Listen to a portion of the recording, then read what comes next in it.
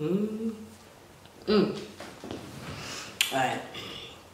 let's just hope you are not gonna put any spinach on my teeth.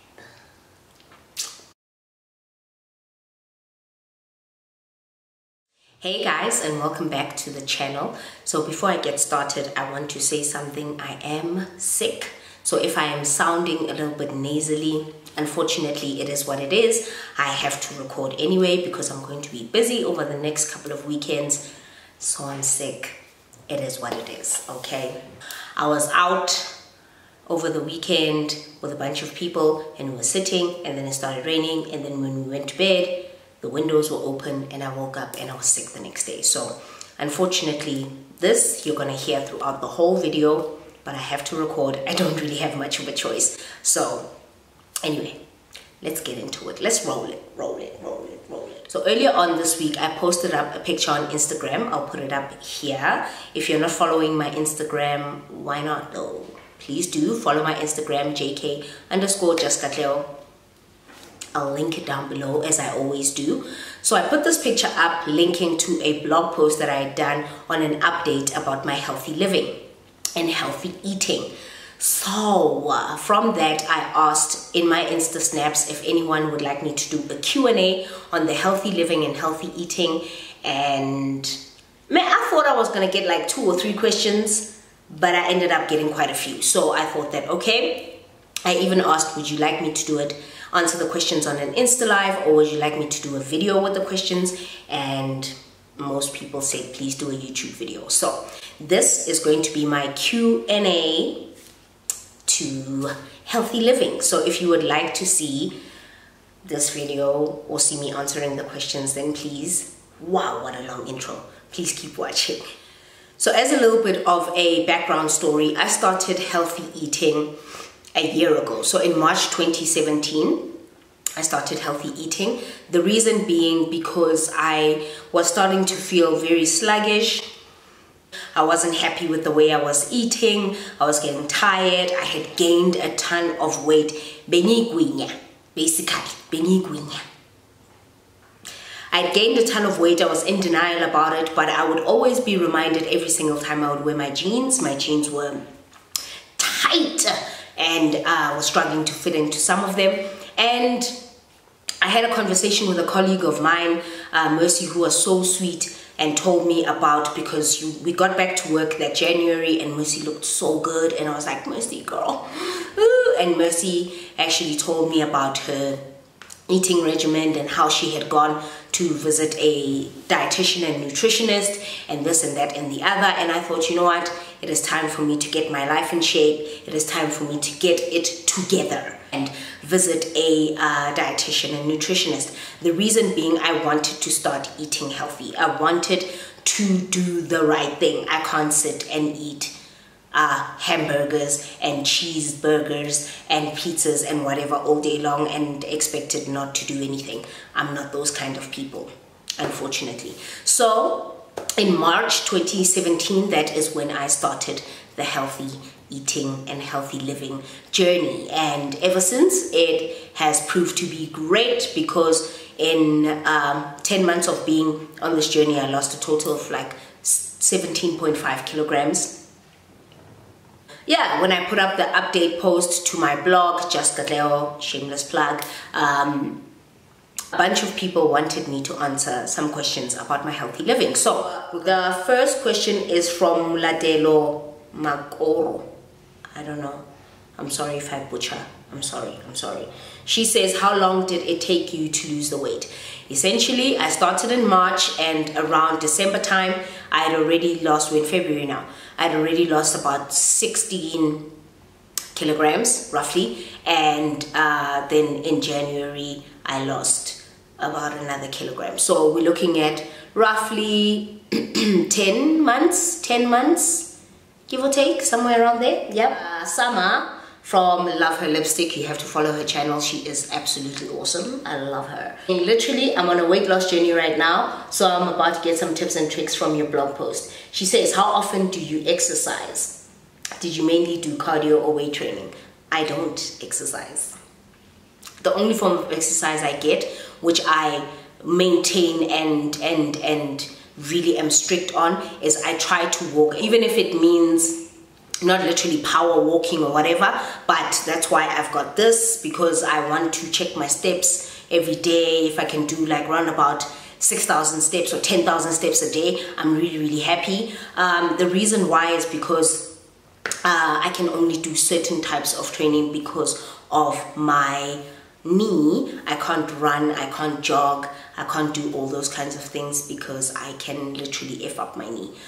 So because of that, I can only do things like yoga, you know, strength training, that kind of thing. And yeah, I'm looking to get into yoga, but I haven't found a studio that's close to me. So that is my plan for this year, to get back into yoga. I used to do yoga years ago. I want to get back into it. So yeah. Nokaya asks, what are your cheat meals and what keeps you motivated to cook? To be honest, cheat meals for me are burgers. I'm like a sucker for burgers. Like if I feel like I really, but the thing is I don't eat just any burgers. I want like a proper Wolfpack or Hudson's burger or something like that, like a really good burger, not just Steers or whatever. It doesn't happen often, but those are my kind of cheat meals. I don't really I'm not really into sweet things. Something that I really like as well are muffins. I love muffins, but like bran muffins. I don't eat any other muffin except bran muffins. Sometimes I'll dabble into a chocolate here and there, but the thing is it's very controlled. Like I monitor when last I ate a burger, and really, do I need a burger right now? And because I'm a little bit more lenient with myself at the moment, I will eat, like I'll have a cheat meal once a week, which is for me not a problem. I manage to control it, that way, control my weight and control my eating, you know, healthy what that way. How am I motivated to cook? I'll tell you how I'm motivated to cook, because I've got it on my phone. On my phone, I've got this awesome app called Yumly. That's what it looks like.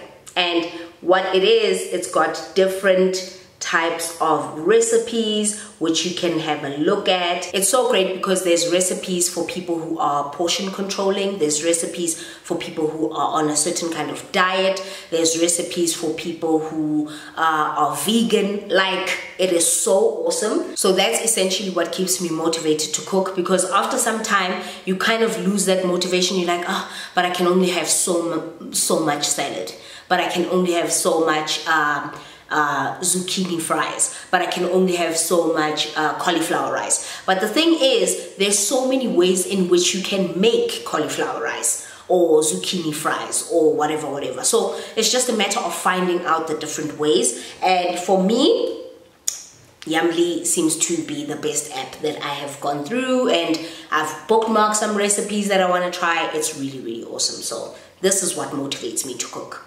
Yumly, tasty, just like recipes online. That's what motivates me to cook. Moving on to the next question. Zozo says, do you Zozo says, do you meal prep? If you do, which foods do you prep? Not really. The thing about meal prepping for me is that I get bored.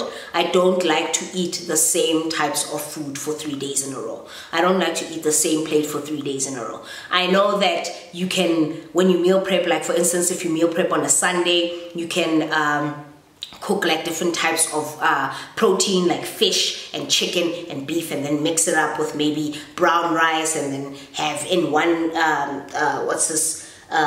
sandwich box, you can have whatever. But for me, it's just I feel like I prefer to cook every single day. I like it when it's fresh, when it hasn't really sat in the fridge for 2 days and I have to warm it up. For me, it's just boring.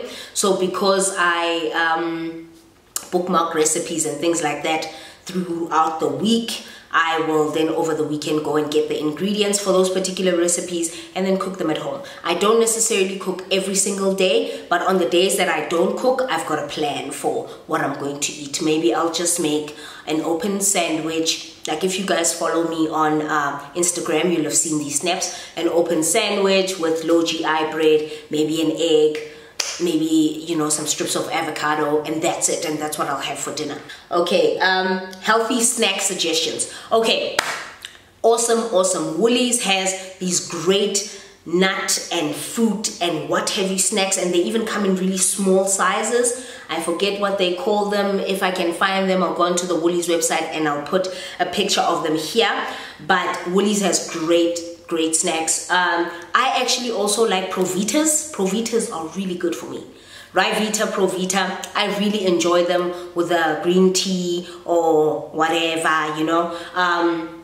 The Future Life protein bars or the Quest bars are also really nice for snacks. There are just so many, like a list of snacks. I don't have them up here with me. I would have to literally bring up my whole kitchen up here to show you. But everything that I'm thinking about, I will probably link down below, or I will put a picture of it here so that you guys can see exactly what it is I'm talking about. But we're on a break.